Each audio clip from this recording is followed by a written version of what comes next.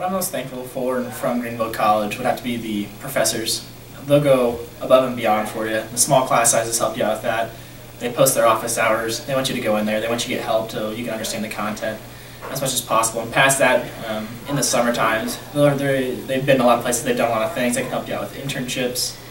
And even more so, like past life, they have connections. They've done things. They know people. They can really help you out with that. I've heard a lot of stories about graduates getting a lot of help from professors even when they're gone. So they care about you in the classroom, out of the classroom, on the sports field. They're really flexible with you. I'm just really thankful for the people of Greenville College and the classes that I'm in. Everybody here is really kind-hearted and will help you out, and they know if you're struggling, they're willing to go the extra step to make sure that you succeed. The thing I'm most thankful for about EMAP football, Greenville College football, are the relationships I've made. And through that, it's really helped me grow as a young man and as a young Christian.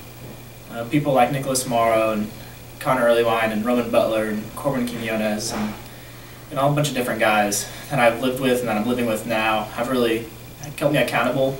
They've helped me learn a lot about myself.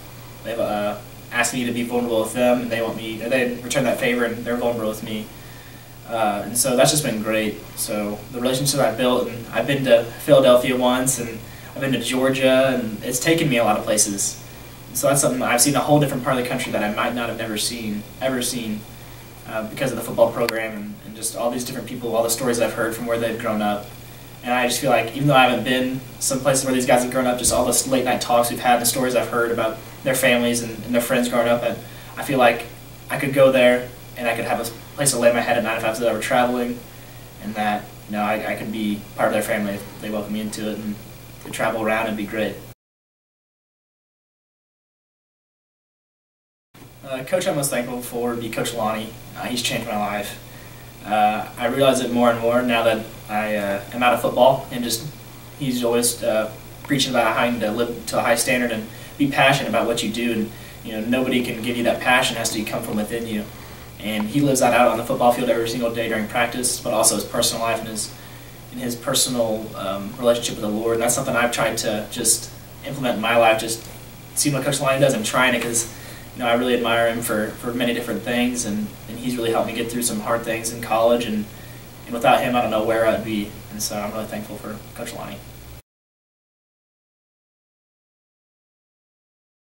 Teammates I'm most thankful for, I mentioned them in my senior video a couple weeks ago, and it's weird just to think that I don't know how much I'm going to see him anymore, but guys like Nicholas Morrow, Connor Earlywine, Roman Butler, Corbin Quinones, Andres Flores, David, Dalton, Will, man, you guys are great. Johnny Pruitt, you've changed my life more than you know.